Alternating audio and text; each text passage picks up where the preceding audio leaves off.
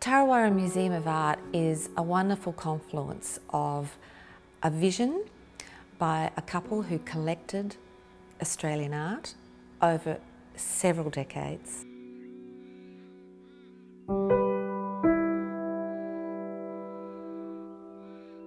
It is a quintessentially exquisite museum, both rugged and part of the landscape on the outside, and inside huge voluminous spaces that are very flexible for all kinds of exhibitions.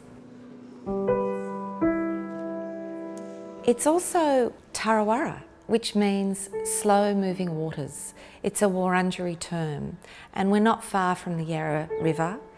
And I think that poetic of what can travel through water, what can arise from the water, what stories are told on a water's edge, all of that permeates the atmosphere that is TarraWarra Museum of Art.